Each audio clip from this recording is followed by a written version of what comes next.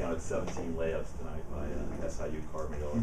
I suppose it's hard to win a game when you're getting 17 layups. Yeah, you know what? I thought a lot of it came off our turnovers, which that's one thing we stressed before the game was we have to take care of the basketball. And I thought we did a poor job of taking care of the basketball, and a lot of that led to transition layups for them. I think they may have had 14 transition points, and then they had a couple penetration where they got to the basket. But most of it though is because of our turnovers. Lennox, was that maybe one reason too, where you switched to a zone? They were getting some easy baskets, or were you just from a defensive standpoint, it was because we just weren't guarding their. We couldn't contain the basketball tonight too, so we had to switch to a zone, it worked for a long stretch, and Coach Ensign did a good job and made great adjustments and they got some looks from it, from layups or open shots from the perimeter. Gary gave you a couple leads 2 separate times, 2 different possessions down the floor, and then they went on that long run. What did you see anything change at that point in the game? Didn't that allow them to pull away a little bit there? Yeah, they went zone. They changed their defense also and went 2-3 zone. I thought we did a poor job attacking it. We just never got the ball inside out like we talked about and worked on. Our guards. I thought our guards wasn't very good tonight. I thought from our big standpoint, we got some really great minutes from our bigs. Darian Schaefer, Zeke came in, Ray not so much, but I thought our bigs did a good job. But I thought our guards were very poor tonight. Can you take us through what you saw of the little skirmish and what you talked to your team about regarding that afterwards? It's what I said to our guys is you always got to play smart, and the way you win basketball game is on the scoreboard. Not because someone's competing against you and being physical. And I just thought that we lost our cool. A little bit of frustration on our end. But we just got to be a smarter and better team than that. I had the sense, it seemed like just a moment or two before there'd been another little scramble for a loose ball where a Saluki, I think, dove on the pile late, and I think you talked to the official about it. Most certainly, and I'm not going to comment about the officials because I don't have enough money to pay for it. But that's just the way it is. I mean, I give a lot of credit to Coach Henson and the Salukis. I just thought they out-toughed us tonight. Did you feel like, the reason I was asking that was also, did you feel like it was something was kind of building though? In some sense, and I try to make a point, but it obviously went unnoticed or whatever you want to say about that. Lennox, there was like a 20-minute delay as they tried to sort that out. I mean, what impact did that have? And then when they did sort it out, what was that like? Waiting around and then seeing you had 5 of your guys just walk off the bench. Right. Well, it was tough just because you had to wait as long, but, so did Carbondale. They had to wait just as long. But knowing that we didn't have a lot of our players, with 6 minutes and 16 seconds to go, and, you're trying to press a little bit, and it's late during the game, and you're going to need bodies, and so it affected us in that way. But I thought our guys, just by the look on their face during that long stretch of time, and knowing that those guys were going to not be available to play, I thought they just had a defeating look, and in some ways I kind of thought that was the ball game right there. Well, they have to miss another one game. I'm not sure exactly. I mean, we're going to try to. I think it's if you're in a fight, and I don't think that was a language used by the officials. So I'm not sure. That's something that we got to figure out tomorrow and get the ruling on that to know what we're going to have for the next game. After 6 ejections, do you think there was a fight? But like Barry was saying, it really wasn't. It didn't seem to me there were a lot of punches being thrown. No, I don't think there was any punches being thrown. I think there's, just pushing and guys getting guys off each other. And again, our guys got to be smarter than that because those are things that we address before the season start and throughout times about how you got to behave, and you got to have sportsmanship, and and you can't leave the bench.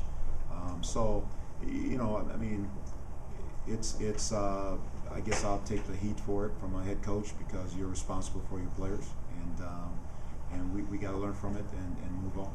Just to clarify, Lennox, before the ejections for leaving the bench? Correct, yes. Well, Yes. is there a possibility any further punishment or for the guys that got ejected, or you know, look at that? Well, that's something that we will look at and talk about and figure things out. So it's going to be a quick turnaround because we got another game on Saturday, and we need to know who we were going to have and who we're going to travel with to see if we can bounce back from this loss tonight. Is that as disappointing as the guys who were on the floor at the time, and the fact that you did have 4 guys who left their post, so to speak, off on the bench? And came in? Yeah, very, because our guys are way better than that. But I thought a lot of it too led up to the frustration of the fact that it's a pretty intense game. It's our guys wanted to win, but at the same time you got to be able to compete and still keep your cool. Lennox, even before that happened, is there something to this series that you both have the Southern Illinois name? I mean, is there a certain level of emotion to this matchup? Well, when you look at it from our standpoint, it is a big game for us.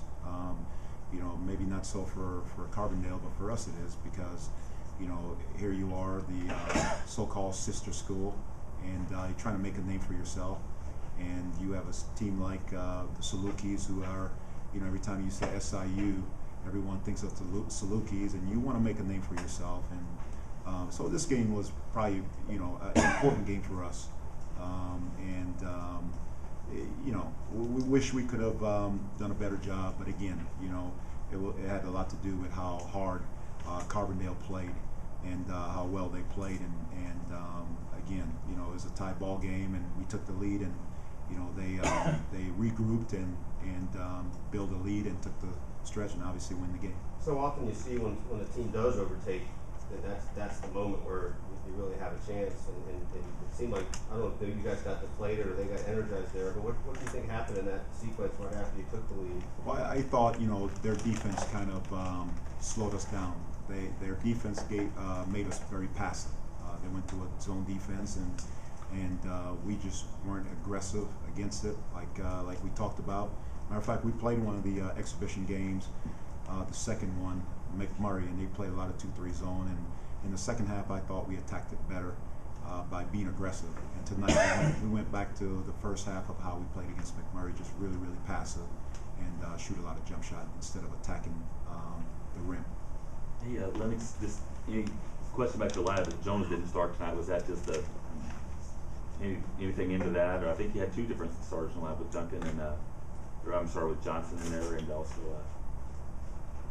Schaefer. Well, Schaefer is normally a starter for us. He didn't start last game, but Jones didn't start because I expect things from our guys on and off the floor. There wasn't anything major, but at the same time, I expect our guys to be perfect, and I understand that they're not. But you try to teach them life lessons as you try to teach them basketball, and it was just more of a life lesson situation more than anything. I mean, he continued to work hard, and I'm still relying on him to really help us a lot this year. Energized. He had a quick bucket. I think he had a nice block there, and then certainly did. It wasn't like it was obviously the other night. And he was fired up. He was fired up. Sometimes when you have a guy that comes in and he's been your starter and he doesn't start, sometimes that kind of killed that. But for him though, he understood the situation of what happened and he was ready to go. I mean, it wasn't going to bother him. I think Mark looked more like himself maybe tonight too. He played a good game, especially in the first half. Yelovich. Yeah, he did. But again, as I look at the stats, he's 4 for 10. And we got to get that up. We got to get him. I mean, because after the Missouri game, he only took 5 shots, and the Western Illinois game, I think he had 14 shots. Tonight he had 10, and didn't play the last 6 minutes and 16 seconds. And so he's getting more shots, but I like to see him be a little bit more efficient, with his shot attempts. Darian Schaefer, I mean, double tonight. He led all scores. I mean, he was. No, you know what? He was. He was a bright spot tonight. I mean, he played on both ends of the floor. I thought tonight he did some incredible thing. But the thing about Darian though is, you know, he was awesome in practice. You know, this week he had one of his best practices, and it obviously showed tonight by how well he played. All right, Thank you. Lennox. Thanks, fellas. Thanks a lot.